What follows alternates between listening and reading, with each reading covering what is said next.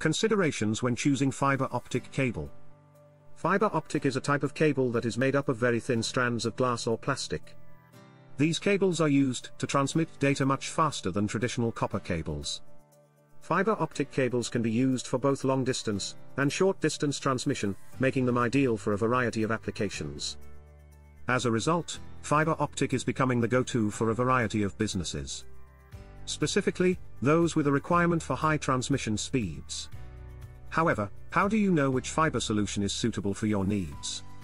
In this video, we'll look at the main considerations when choosing a fiber optic cable. Multimode fiber. Multimode fiber is a type of optical fiber that is used to transmit data over shorter distances. It is made up of two or more layers of glass or plastic that allow multiple beams of light to travel through it at different angles. These beams are then received by a photodetector on the other end, which converts them into electrical signals. Multimode fiber is most commonly used in short-range applications, such as LANs and fiber channel.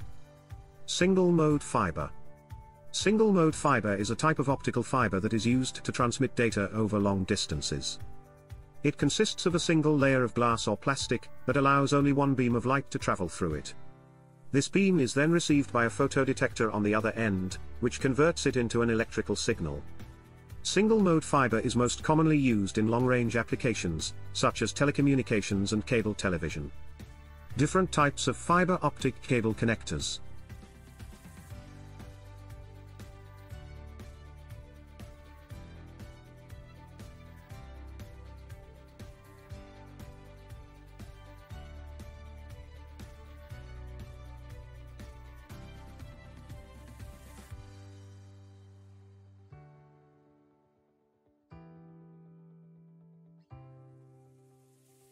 Distance and speed. Fiber is well known for its effectiveness over long distances. There is a significant speed difference between fiber optic and copper transmission speeds. Photons travel at the speed of light, while electrons traveling along copper wire move at a fraction of the speed of light, less than 1%. Although fiber optic cables cannot reach the speed of light, they are only 31% slower, which is relatively much faster than copper. In addition, fiber optic cables have a longer range than copper cables. Copper's maximum speed is restricted to 100 meters, whereas fiber is limited to 550 meters for 10 gigabits per second multimode cables, and up to 25 miles for single-mode cables. Durability and interference. Fiber optic cables are also much more durable than copper cables. They are not affected by electromagnetic interference, EMI, and are resistant to temperature extremes, moisture, and many chemicals.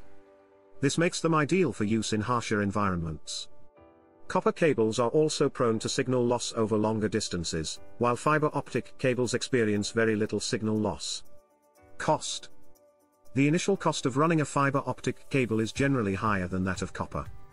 However, the long-term costs are often lower, as they require less maintenance and replacements. Fiber cables also offer higher speeds and capacities, which can save businesses money in the long run. Maintenance.